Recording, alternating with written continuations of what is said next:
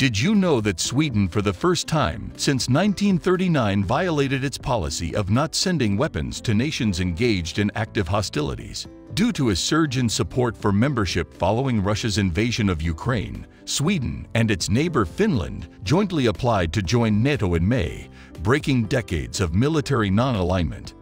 Now, Sweden's government has donated further defense weapons to Ukraine. This weaponry includes several Robot 17 missile systems, the AG-90 automatic rifle and ammunition, and 5,000 armored shots 86. But how can Swedish RBS-17 anti-ship missiles help Ukraine? Well, since the Swedish government published an additional amending budget on June 2, 2022, Sweden would certainly give Ukraine financial aid and military hardware. As part of the revised package, the RBS-17 short-range anti-ship missile was added. It should be noted that Sweden is, however, outfitted with more potent RBS-17 land-based anti-ship systems.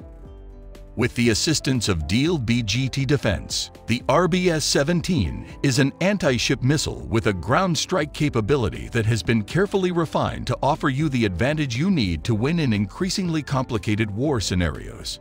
The RBS-17 missile system, a manpack anti-ship variant of the AGM-114C Hellfire, was the most major supply of Sweden to the Ukrainian armed forces. The RBS-17 missiles were a particular request from the Ukrainian government, according to the Swedish ministers. Earlier this spring, Sweden also contributed $52.4 million to the Ukrainian central bank's budget to support the armed forces.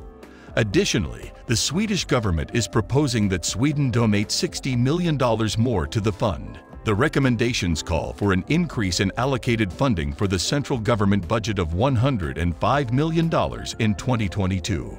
The Swedish Amphibious Brigade employs the RBS-17 laser-guided missile system to make it harder for the adversary to enter Swedish ports or ships. The technology can be used from shore to deploy on ships and other floating or stationary objects with high precision. The missile's target can be illuminated by the amphibious units using a laser designator. The RBS-17 missiles have an 8-kilometer range and a warhead that weighs 9 kilograms. The missile measures 163 centimeters in length and 17.8 centimeters in diameter. RBS-17 is not the first missile system to be transferred. It has joined the UK-provided Brimstone-guided missiles that were already in use. According to other reports, the United States has reportedly thought of supplying Ukraine with coastal missile systems like the Harpoon or NSM. Even though the Ukrainian forces' missile inventory has grown, the additional missiles don't seem to have much of an impact considering the RBS-17's standalone field range. Air forces frequently employ Hellfire missiles to destroy smaller jets with weaker air defenses. For naval warfare, an 8 kilometers deployment range is quite short and has no deterring impact on the opposing forces. Robot 17 missiles, on the other hand, ought to be taken into account as a component of Odessa's multi-layered defense against the Russian Black Sea Fleet. The U.S. has been preparing to supply Harpoon anti-ship missiles with an operating range of 75 nautical miles, in addition to Ukraine's Neptune anti-ship missiles, which sank the Russian Black Sea Fleet's flagship Moskva. These two missiles can engage Russian units at a great distance, whilst Brimstone missiles launched by the UK can fight enemy units at a medium distance. Now, due to minimum range restrictions, Harpoon and Neptune missiles are unable to engage a ship at such close range. Therefore, RBS-17 missiles can fill the gap and fight the adversary at point-blank range. As a result, Ukraine can use the Neptune, Harpoon, Brimstone, and RBS-17 to create an A2AD bubble, or anti-access area denial, spanning several layers. It has been discussed since the beginning of the war that an amphibious assault with Robot 17 missiles can be effective against enemy surface targets. Because as I mentioned earlier that amphibious operations are not an easy choice for Russia, and the loss of significant surface resources has reduced this possibility, it is not reasonable to claim that the threat of an amphibious assault on the Odessa coast is over. The Robot 17 missiles in this scenario might result in significant casualties for Russia during an amphibious assault. Of course, using these missiles will provide some difficulties. Ukraine doesn't have much time to prepare its crew for using this equipment in operation.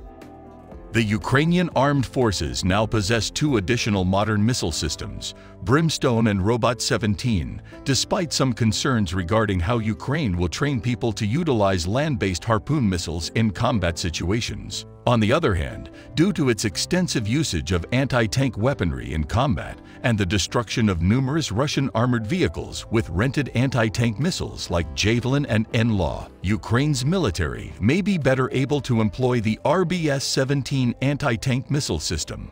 Additionally, while having a wide variety of missiles improves firepower and makes it difficult for the adversary to construct defenses against incoming missiles, it can cause some logistical problems if the fight lasts longer than anticipated. It is, however, not certain whether Ukraine can train competent maintenance personnel during a war because system maintenance demands a higher skilled workforce than missile operational usage. The A2AD zone must be maintained at all times to maintain the missiles. As I said earlier, the RBS-17 is a Swedish adaptation of the AGM-114 Hellfire missile. The modification was carried out by Bofors. It can be easily fired from naval vessels or a firing position on the ground and has been modified for anti-ship use. The AGM-114 Hellfire missile was made to outperform armored cars at a distance. Ukraine expressly requested naval missile robots. Robot-17 is a powerful technology that will strengthen Ukraine's capacity to repel Russia's illegal, unprovoked invasion. It will be critical to the defense of Ukraine. The technology as a whole is extremely adaptable and will fill a void in the Coast Guard. The landing craft fire as they approach the shore. The weapons system can make a difference, especially in Odessa. It is excellent for defending and making Odessa safer. All right, guys, that's all for today. What else do you know about the RBS-17? Let us know in the comment section below. Also, if you found this video useful, please give us a thumbs up and hit the subscribe button as well.